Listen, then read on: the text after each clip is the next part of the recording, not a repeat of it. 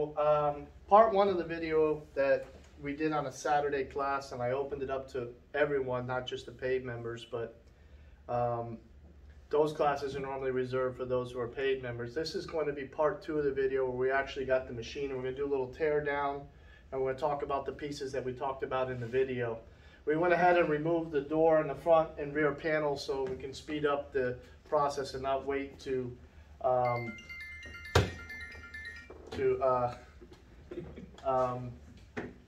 go about this. So what you're seeing right here is the condensing unit. This is part of the refrigeration system. And in the video there was something called an accumulator. This has two accumulators in here. This is the condenser accumulator. We'll go through the refrigerant flow. But accumulator is supposed to take and trap liquid refrigerant and help boil that refrigerant off. And one of the reasons why we have it is not when it goes into the condenser here, because when it goes into the condenser, we're trying to turn the Freon to a liquid, not boil the liquid off. But when we want to release the ice from the evaporator, we do want that refrigerant to boil a little bit because we want it to turn to vapor as it goes into the evaporator, so it puts heat and absorbs heat so that the slab can come off. So this is just a cover that when you close the door, it keeps the ice trapped in there.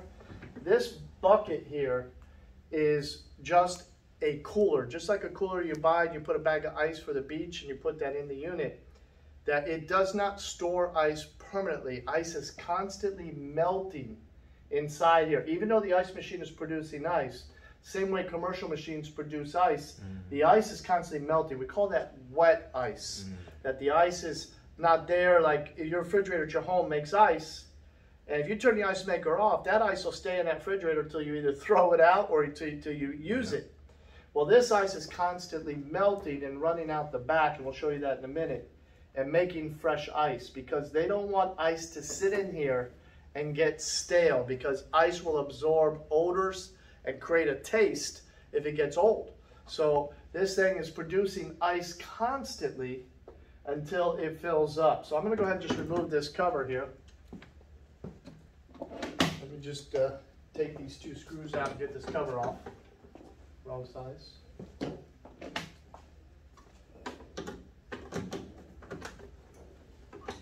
And we'll go through the whole machine. We're going to do a complete teardown. We're going to take all the parts out and identify them and tell you what they do. Let me just get this screw out here. It's a little hard to get these screws out.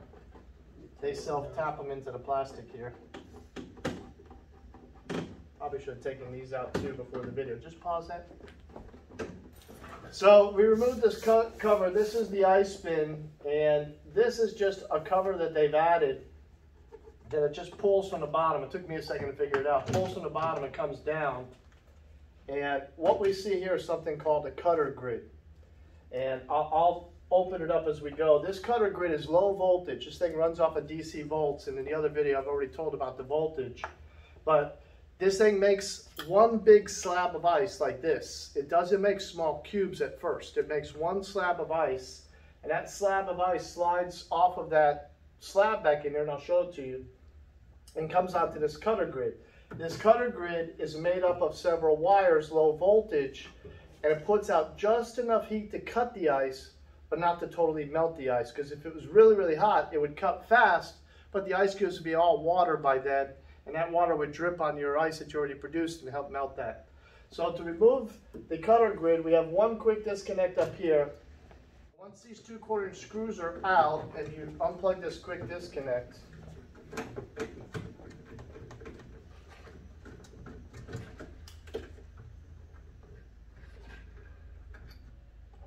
we can pull this cutter grid assembly out. So there's no insulation on these wires. If you touch them, there is a potential to get shocked, but because it's low voltage, you really won't feel it. It's almost like the voltage that's like on a doorbell of a house. So this wire is one piece of wire that strands through the whole thing. They do sell a rewiring kit where the wire ends up here on this screw and it's insulated here and it runs off this wire, and the other end is over here. So it comes in and it runs back and forth this way, and then it goes back and forth that way. And it actually has two layers. If you look, there's a top layer and a bottom layer. The two of them are not touching.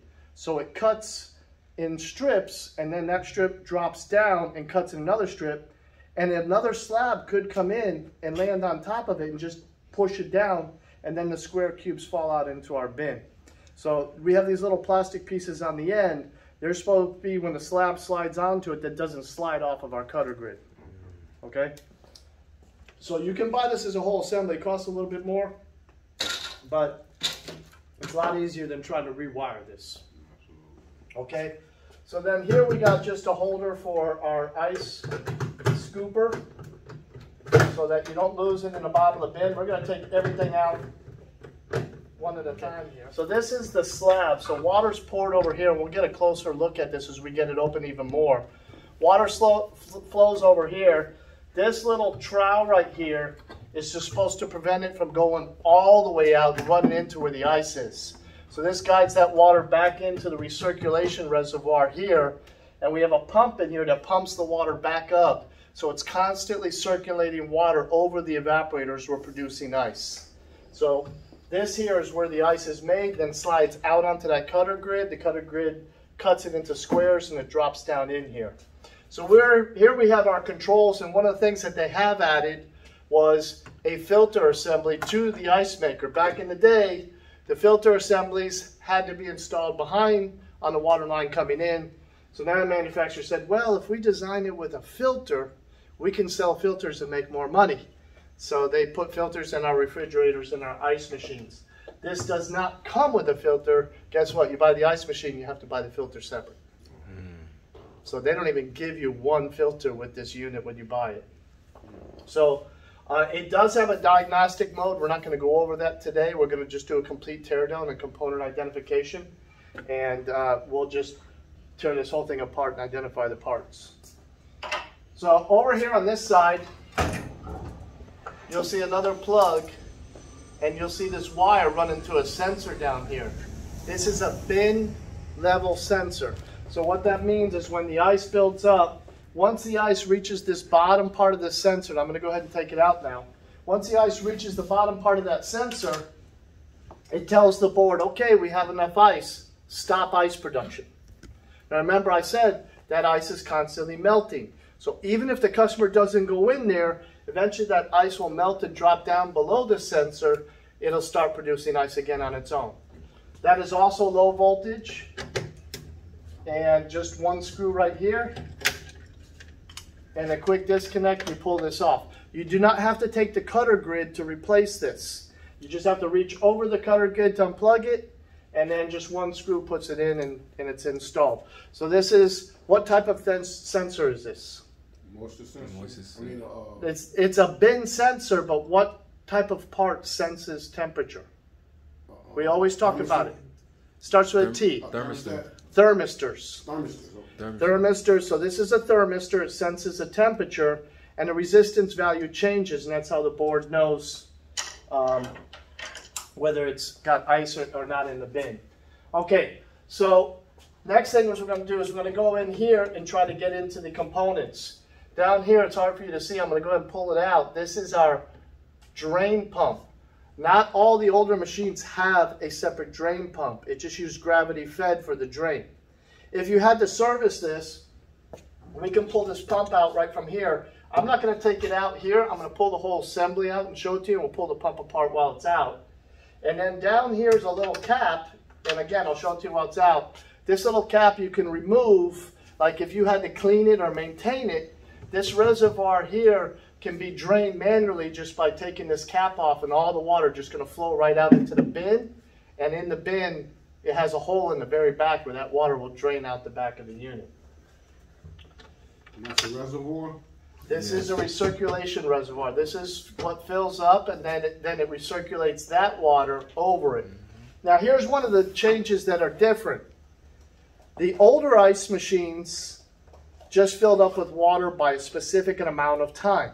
If your water valve was clogged or something, the ice bucket wouldn't fill it with enough water. This machine uses a water level sensor. And when it fills up with water, it knows how much water is in the machine by that sensor. When it's producing ice, the water from here is flowing up here, starts to freeze. So little by little, the water in the recirculation reservoir is going to turn to ice, and we're going to have very little water in the bottom here. At that point, the sensor is going to sense the water level dropped, and when a certain amount of water dropped from the point it says it's full to the point that it's produced ice, once it gets to a certain level, that's it says, hey, the ice slab thickness should be a certain thickness based on the amount of water that was in there that's not there anymore. And that's when it goes into ice ejection. The older ones on the bottom of the evaporator here is a thermistor. This one still has an evaporator thermistor. It's right here. It's hard for me to show you, but we'll take it apart and try to find it. On the older ones, the thermistor is going to sense the suction line, the line that's coming back from the evaporator back to the compressor down there. And it's going to know the temperature of the refrigerant. And at that point, it knows when to drop the ice. So the old ones, ice ejection is initiated by the evaporator thermistor. The newer ones, it's initiated its ice ejection by the water level sensor. Now, if the water level sensor fails, it defaults, I think, to 25 minutes, automatically goes into an ice ejection cycle. Because it only takes between 20 and 25 minutes to make one slab of ice. Now, we call this a 50-pound ice machine because it takes about 24 hours, if you don't take any ice out, to fill this bin up with ice. And it holds approximately 50 pounds of ice. Wow. Okay? So now that we got that, we're going to go and try to remove these covers. I'm going to take this cover off first. Give me 1 second here.